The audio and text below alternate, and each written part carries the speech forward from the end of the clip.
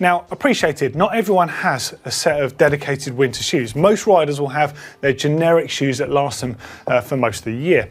However, if you ride for more than 2 or 3 months in winter conditions, i.e. wet, cold, muddy, all that sort of stuff, every year, then they do make a sound investment, because although you're only going to wear them for those limited months of the year, that means they're going to last longer. So you're going to get several seasons use out of them, and also means you're not going to absolutely kill your conventional shoes. So it is going to work in the long term.